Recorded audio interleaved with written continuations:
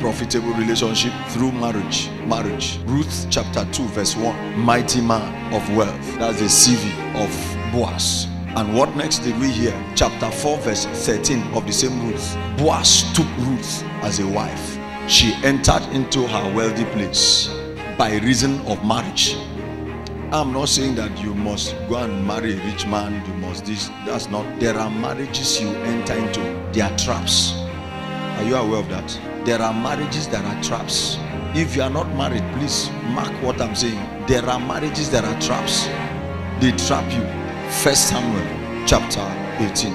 After they promised David a wife, and David went and carried out that exploit, they carried the wife and gave to another person. And the wicked man called Saul, that's when you read from verse 9 down to verse 21. Verse 20. And Michal, Saul's daughter, loved David. And they told Saul, and the thing pleased him. Now look at verse 21. And Saul said, I will give him her, that she may be what? That she may be what? A snare. What is a snare? A trap. That she may be a trap. So there are marriages that are traps. They are satanic potholes that when you enter, you can't come out. You won't enter such. That one chance in marriage, you won't enter it. In the name of Jesus. Praise the Lord. The next one, by environment. Where you live can determine the kind of people you meet. Those that stay in GRA, you know the kind of people to meet. State housing, federal housing, satellite town. You know the kind of people you meet. Am I correct? Okay.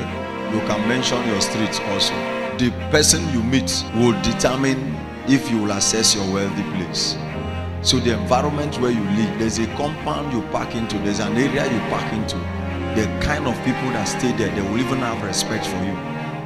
Because for you to even live in that area, it means you are somebody. So with that, access is given.